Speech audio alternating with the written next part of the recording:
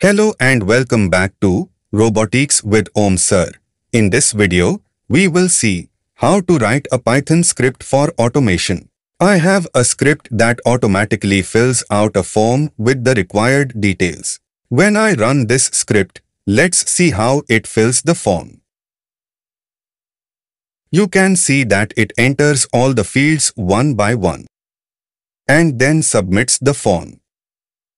Now, let's learn how to generate such a script to automate any task.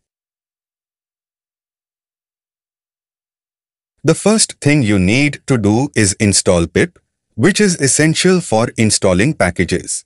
If you don't know how to install pip, you can watch other videos on our channel.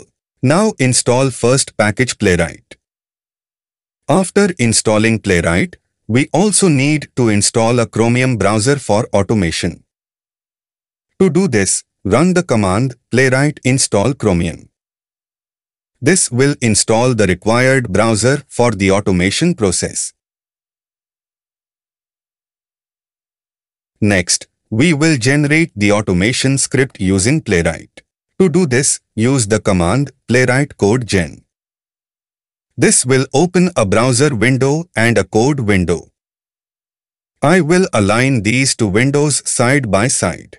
The code window records whatever we do on the browser window, and this is the browser window to do the task. Now, let's visit a URL that contains a form. You can visit any website with a form or interface that you want to automate.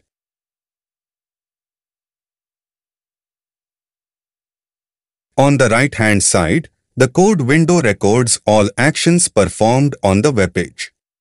If I enter my name, it records that the name must be filled in the text box labeled name. Similarly, entering an email ID is also recorded.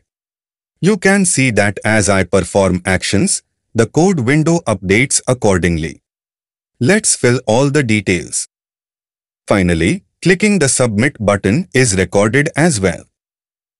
Once the recording is complete, we can copy this generated script.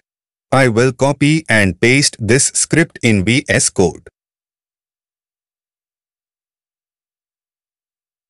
Now, I will run the script and see how it works. You can see that it fills the form and submits it automatically. To slow down the process and observe the steps more clearly, we can import the time module. Using time.sleep, we can pause the script for 1 second at different steps, such as before entering data or clicking the submit button. This makes the automation process more visible. With this method, you can automate various tasks.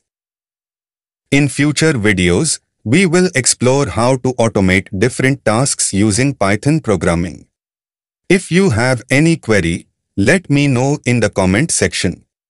Subscribe to our channel and thank you for watching this video.